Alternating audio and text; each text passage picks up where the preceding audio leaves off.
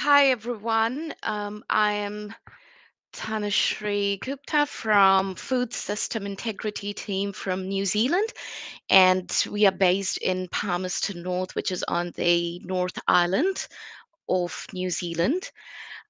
So we have been working on dairy microbiology, meat microbiology, even water quality a lot. But having a bit of a background on that side, we have also started working on some natural antimicrobial production from bacteria. Now, I was invited to talk about one of the review papers my PhD student published, and it was specifically on the antimicrobial production by anaerobes, and particularly the Clostridium species. When we talk about different antimicrobials or natural antimicrobial compounds, we always have in our mind that what is actually the need for it, right? I'll just move this one here. Sorry. Um, so we know that antibiotic resistance is increasing tremendously, and somewhere we have to, I'm not saying blame, but global warming or climate change has a lot to do with it, right? So, talking about antimicrobial resistance, talking about the evolution of bacteria each decade, each minute, that all contributes for a need of a new compound, whether it is synthetic or natural. Okay, so with synthetic, what happens is obviously now we are moving towards more eco friendly compounds. And with the synthetic ones, there are a lot more resistance within microorganism. And again, it goes back to global warming, which um, integrates more pathogenicity from either virus, as we know with COVID cases we are having at the moment. Not even that, but bacteria evolved, fungus evolved. So all of these have their opportunity to come up and evolve during this time. So when we talk about different diseases, not only human, but it may affect plants. And then what next? Synthetic, people are going away from synthetic compounds. So there is more and more need of natural compounds because we believe that it may fight antibiotic resistance. And then coming from New Zealand, even though we have lot more rain, lot more winter season, but if you look into the differences between the two sides, we are estimating that the 2021 summer, which has already started, till March or April 2022, there will be a huge difference between the temperature, and we are expecting more droughts, more higher temperature all across New Zealand. So that might shift or that might change the need or upcoming of the diseases, and we should be prepared with it. So, as part of that, we have come into a colloquium that we need more natural compounds. So, why not start looking at other bacteria, specifically anaerobic bacteria? So, if you all are aware, a lot of work has been done on identifying and characterization of bacterial antimicrobials. So, and a lot to be connected to streptomyces and the most famous lactic acid bacteria. However, anaerobic bacteria has been largely neglected, mostly because their growth conditions is highly challenging. So you have to have fermenters, you have to have proper growth conditions so that you can grow those anaerobes and get the antimicrobial compounds out. Not only that, but it has also been associated with some negative imaging, specifically with Clostridium species, that they cause, and they produce a lot of toxins, for example, perfringens, Clostridium botulinum, or difficile.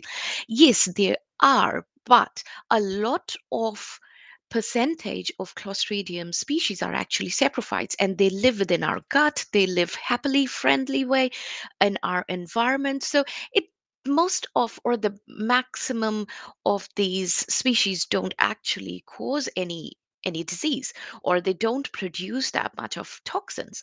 So why that has been that it is largely neglected.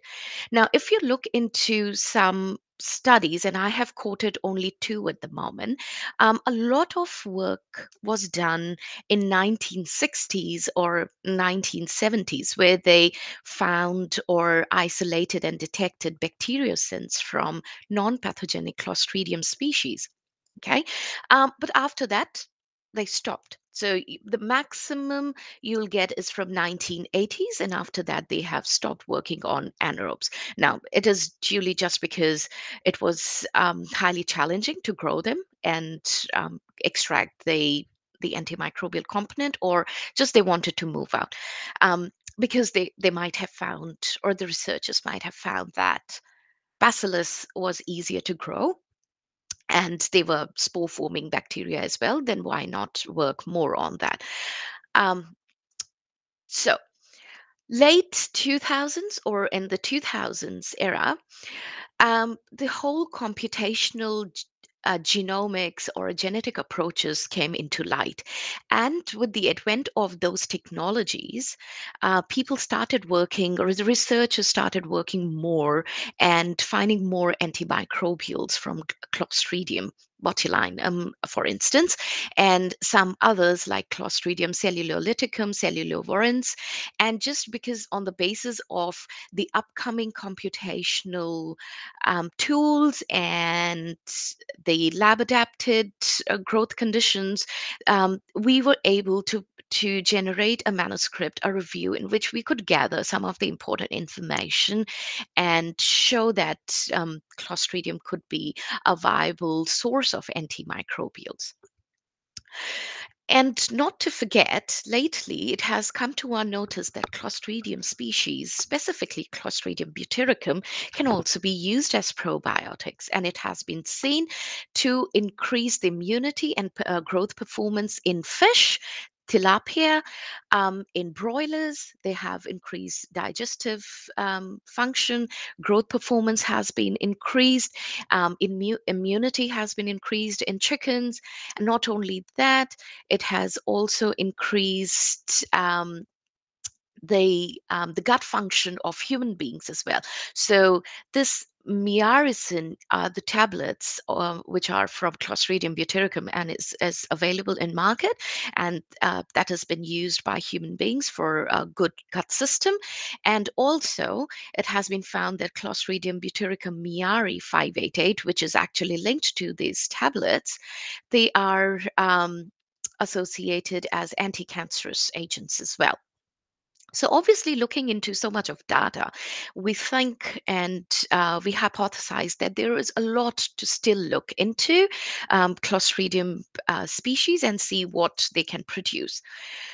So far we have known that a lot could be done in lab, and how you can modulate the culture-based methodologies to enhance or to identify antimicrobial compounds from Clostridium species.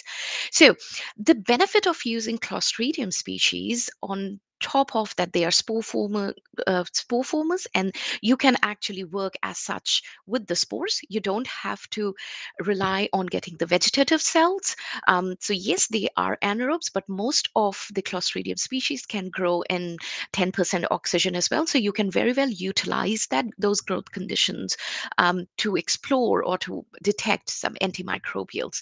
So what I was saying that the most important bit about Clostridium to look into is that they survive as compared to other environmental bacteria and bacillus spore forming species. They can actually survive in environmental conditions way better than other bacteria. And it is just because they have got a variety of metabolic pathways, because they have to switch on different metabolic pathways when they are in a farm environment, when they are in soil, when they are in gut. So they can actually modulate their metabolic pathways. So that indicates that if they can modulate their metabolic pathways, there are more chances that they can switch on and off their variety of biochemical pathways within themselves, and that might switch on some of the pathways that may produce antimicrobials. Now, when it comes down to culture based methods in the lab, it is highly challenging to cope or to get what the environmental conditions are for thriving these bacteria. But some research has found that you can actually add a few bits to your lab conditions to enhance the production of antimicrobials. And one such good example is actually you can see on the bottom of your right hand side that when they were giving the standard fermentation culture conditions to Clostridium cellulolyticum, there wasn't any bacteria in production. So this closthiamide is one of the antimicrobial compounds, which was supposed to be produced from this organism, but it wasn't. And they also tried different nutrition stress, different antibiotic temperature, pH stress, and they were looking for if there could be a possibility of producing clostridium, but actually they couldn't. But what happened? They got an aqueous soil mixture. They sterilized it, and then when they added into the culture condition to the Clostridium cellulolyticum, boom, there was this production of clostridium. So, and not only that, people have also shown that if they added fecal material or just a solution of human feces in water and added it to their culture conditions, the sporulation of Clostridium species, and this is particularly with Clostridium cellulolyticum again, the sporulation increased, enhanced like around 300 times, and it also downregulated its motility as well as toxin production. Also, they have shown that if there is an antibiotic treatment for C. difficile in your gut, it utilizes succinate to produce butyrate, which actually aided its growth, or it enhanced the population of Clostridium difficile in gut. So that's why it is suggested that you have to be very careful that for how long you are given antibiotic treatment for, because you might be treating some other disease or other medical condition or bacterial condition, but actually you are enhancing the population of Clostridium difficile. And then not only the antibiotic treatment, but it is also shown that it produces paracrisol, which is a bacteriostatic compound, and it enhances its survivability of Clostridium difficile over E. coli, other bacteroids, as well as Klebsiella oxytoca.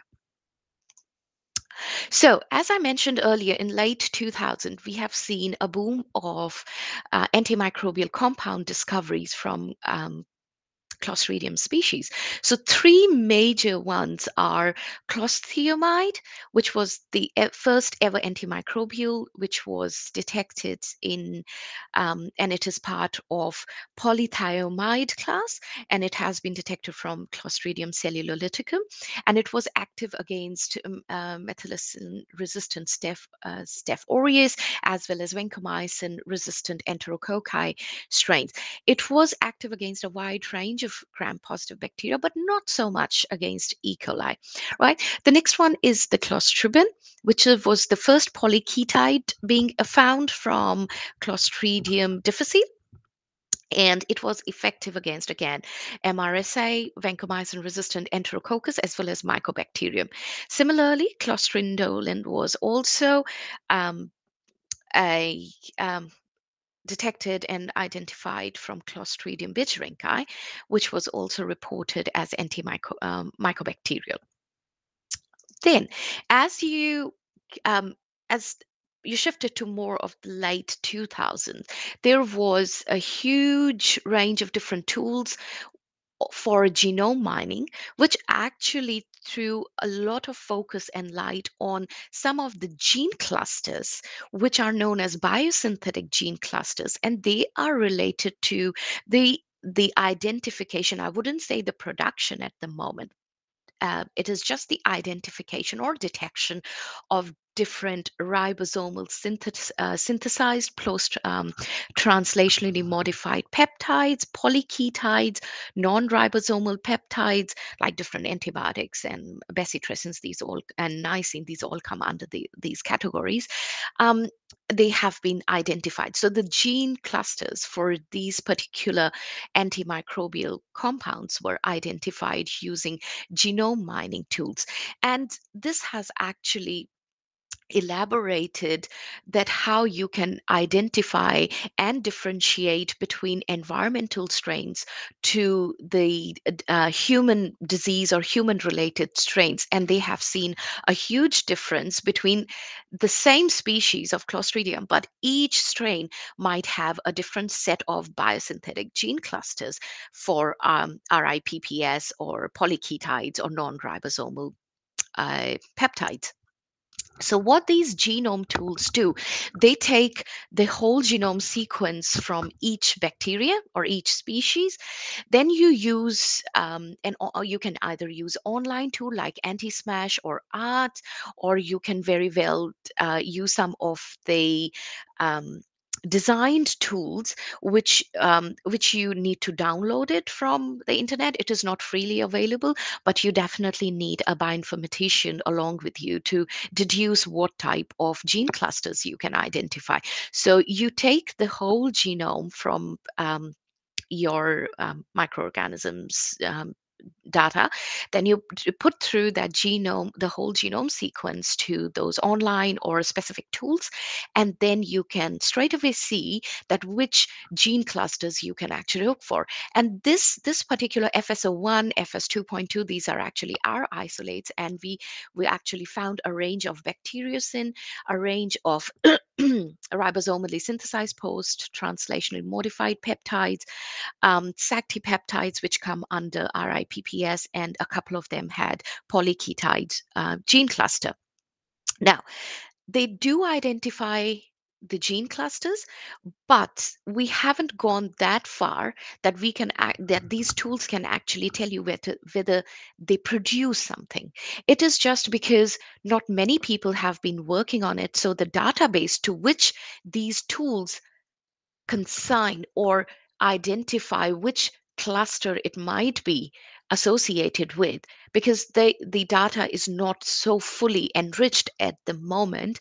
They can only link to the present RIPPS examples or polyketide examples, whether it's a bacteriocin or whether it's a polyketide. So it might end up, so if you put your sequence into it, they might tell you that it is 30% similar to such and such or 40% similar, but those percentage are really low. So it might indicate that there is a possibility that it is a new compound that you are looking for. So there are still a lot of gaps which needs to be filled in, right? Um, so on the basis of these genome tools, we found, containing all the different reviews and literature survey, we found that there is a possibility that approximately 75% of the Clostridium species are actually capable of producing PKS, like polyketides or non-ribosomal peptides. But it all comes down to that how we can identify those. Okay, so as I mentioned earlier, so we have a huge range of gene clusters, but we can't really be sure that those gene clusters encode for the products, because those genes could be silent or could be downregulated. So we need to come up with a strategy which might induce the expression of those gene clusters to produce those products or antimicrobial. And one big example is what previously I have just mentioned, that you need to give some inducers so that they start producing those antimicrobial compounds. And when I was talking about the differences in the species, if you can see this correct nicely, you see you do have Clostridium, the same species, but the strains are different, but they produce different RIPPS products. One is lengthy peptide, the another one could be something else.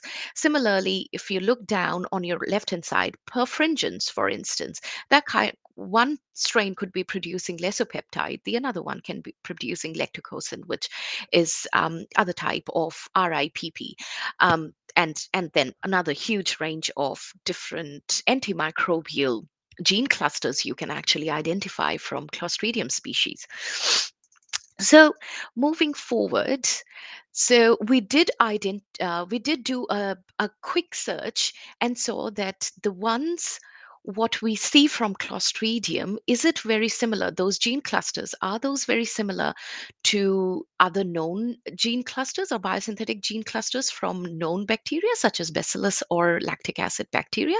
So we used a online tool which is called Anti-Smash, and it is freely available. You can use it for fungi, you can use it for any other bacterial um, species and have a big search.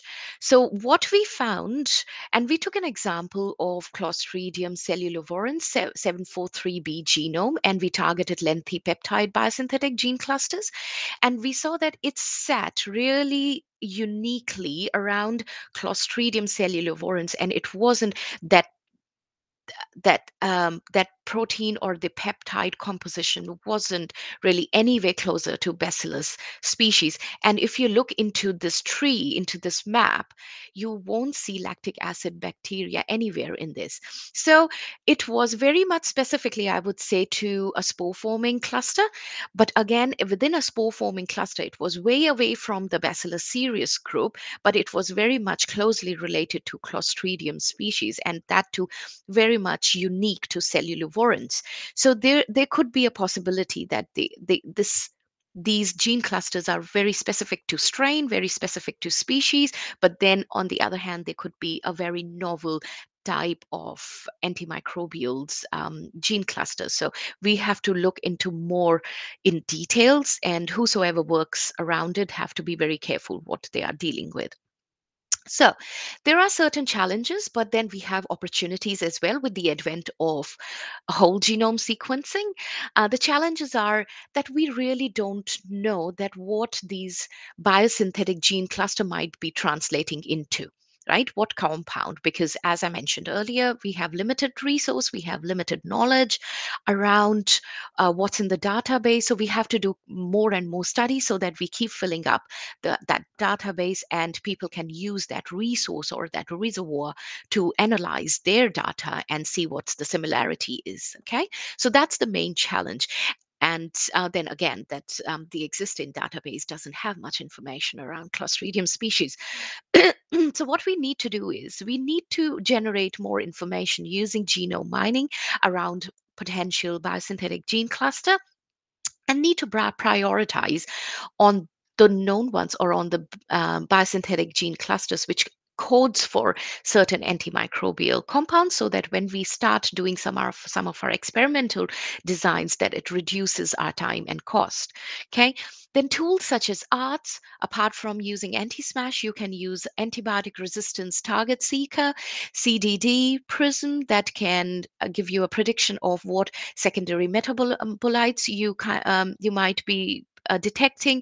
CDD is it's really good, and it understands the chemical structure which could be associated with the product. So you may have a little bit of knowledge or an idea that what kind of structure of the antimicrobial compound you may end up getting, and then you can do a quick search around that, what homolog or what analog you can find around that structure, and it could indicate what antimicrobial product you might be getting. So, so what at the end, I would say that if you combine the genomics and the culture-based approach, then you can very well understand the whole pathway and see that what antimicrobial compound you might be getting. So this on the gray side is the simple conventional approach you'll be taking, isolating the cultures from the environment, screen for what antimicrobial compound you might be getting using some screening tools, and seeing what which bacteria do they kill, and then you isolate, and you can introduce metabolomics here or proteomics here. You can isolate that compounds and then do more of a serious search and see what um, chemical structure those compounds have, and then look for putative antimicrobials. On the other hand, you can actually use the genomic data, you can use online tools to see what genome or what gene clusters you may get, and then what it might be looking into. And once you know that you have an idea that this is coming out to be similar to such and such, which is already present in the database, then you can tweak your environmental conditions in the lab or in your lab conditions, and then start screening and isolating those compounds as mentioned in the conventional approach. At the end, I would like to conclude that yes, there are difficulties, are challenges to look into novel antimicrobial compounds, but Clostridium, because they have a variety of places that or they can survive, so they have evolved their microbial or metabolic pathway, so they are a good source of looking into natural antimicrobial compound synthesis. So a lot more research needs to be done. There are limited research on the indication of putative antimicrobial peptide and secondary metabolite from Clostridium species, but with the advent of genome mining tools and genomics knowledge, in combination with some improved and modified culture methods, we may explore more and more antimicrobial compounds from Clostridium species, and then incorporation of those ecological niche in the laboratory system, we might enhance or induce the silent chain, which may again improve the bioactive or antimicrobial synthesis in anaerobic bacteria. Then, more importantly, we need to be very specific about the molecular approaches, what we are using. And you can also use modeling, epigenetic remodeling, or heterologous expression, or more and easily that would be the activation of the pathway of those biosynthetic gene clusters along with optimized growth conditions, which can promote the expression of those biosynthetic gene clusters to promote or to produce antimicrobial compounds. At the end, I would like to acknowledge and thank the International Conference on Microbiology Infectious Diseases to invite me to present this work, what we have been doing. And a very big thanks to Amila, who is my PhD student and who has moved to Aarhus University to do postdoc. And this whole anaerobic bacteria and antimicrobial extraction from Clostridium was his PhD. Kwang, who has worked a lot around this work doing antimicrobial screening tests, Dr. Gail Brightwell, who is our team leader, Professor Liang Li, who did all the metabolomics and is in University of Alberta, and of course our Ag Research Fund, who has funded this study. Thank you. Any questions? I can see someone raise their hand. Yeah, can you please talk to Yeah. me? Hi, Tanushree. This is Vishwambar from India. Hi. So, yeah. So, as you mentioned, this Clostridium, it mostly acting against the gram-positive pathogens, right? And very partially acting against the gram-negative. So, based on your experience, what will be the reason behind this? It more acting against the gram-positive. So what has happened is this was I have given you an example of only a particular um, what do you say, antimicrobial compounds at the moment, clostridiumide or clostribin and clostridionil, right? So it could be that it depends, it's the activity, the mode of activity is different, right? And because we know that gram negative may be an easy target, because even though they have a complex cell membrane and cell wall, but it is easier to target gram positive because their lipid and the protein combination is very different. But I will give you a heads up. The study what we have done so far as part of my PhD students PhD, which I haven't showed it here because I was supposed to present the review paper we have got, but we have found some antimicrobial compounds which were equally active against gram negative. So it is just depends on what antimicrobials you are looking for, but there are a lot more other new compounds and some of the remaining ones which have never been targeted earlier, but they are equally active against bacteria, all sort of bacteria.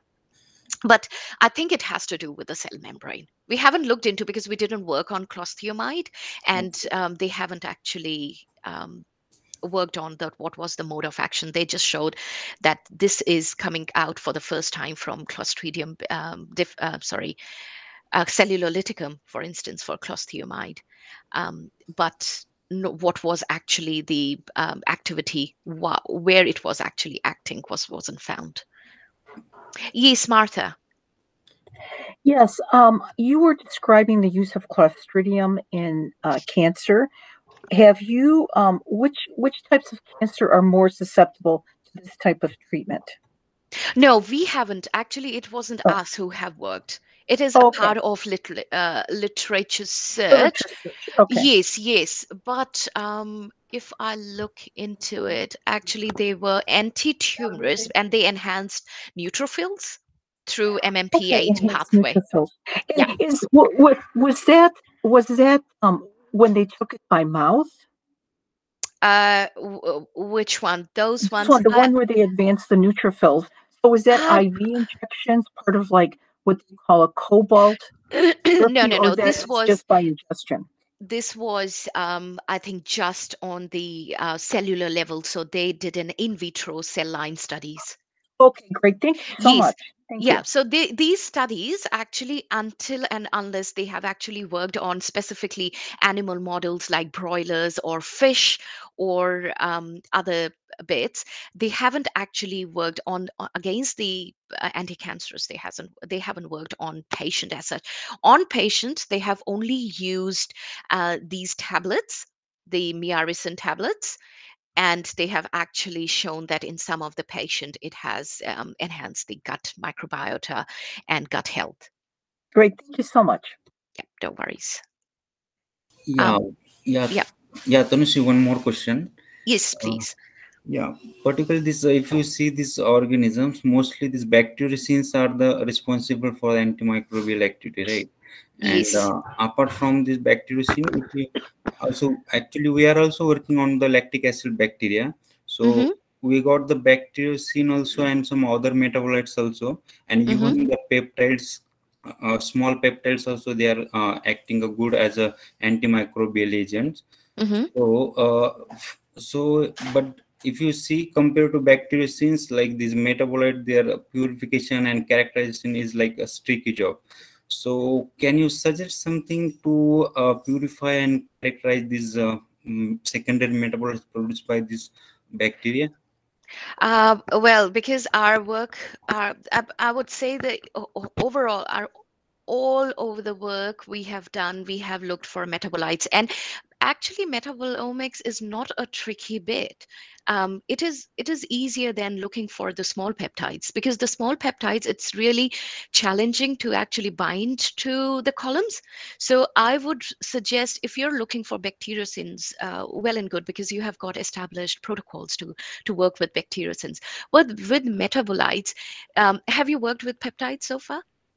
Have you looked Not into yet, not peptides? yet, Not yet. not yet. Okay, so with metabolomics, you can actually use the similar LCMS, liquid chromatograph, along with mass spec. So you can actually phase out. You can use different columns, and it is equipped, well equipped now. You can send your whole extract to different service provider, and they can fractionate out. So fractionation using LCMS has become really easy, and you can get individual fraction and then test those metabolites around, looking into which one gives you the antimicrobial properties. So it is easy. It's not a tricky job now. You can use LCMS very easily, and that's what we have done. Okay, and see, suppose some like novel antimicrobial agents are there; those are not reported in some library or Yeah. anything. So that Yes. how will identify or characterize that molecule? Yes, so that area, that still needs to be developed a lot, because you need a combination of LCMS, but of a high quality. Along with it, you need NMR. which a lot of people don't have. And you need to know, using the genome tools, that what putative indication you are actually getting, that it could be a possibility that it is indicating that it is either a bactericin or it is a RPS or polyketide, and then you give different shots.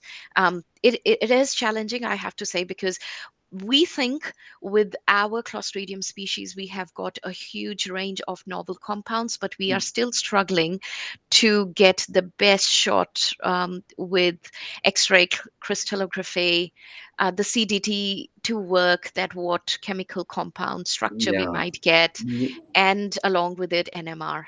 Yeah, So, definitely. yeah, Like the same things we are now currently we are following. We are purifying through this silica column, and yeah. then we are giving for NMR, XRD, LC, HRMS. So same problem we are facing, but this separation of this compound is a really tricky job, because we are sometimes we are getting the mixture of compounds. So it's NMR, you are not getting the pure peaks in NMR. So that's why we are stuck in here. So So you are saying that you're not getting from NMR. Is it the novel compound you're talking about, or is it the secondary metabolites? yeah, it is a novel compound, but Yeah, yeah. yeah, but yet we have Yes. to characterize completely. Yes, I totally understand. So are you specifically working? Oh, no, you said you were working with lactic acid bacteria. Now, that's the other thing, because people don't work on the novel compounds. So really can't get anything because the data is really restricted. So the database, until and unless database is not enriched, people are not putting their compounds in there. It would be really tricky. It Right. is possible, but it has to be done with lots of combination and permutations, unfortunately, at this point. Yeah. Yeah.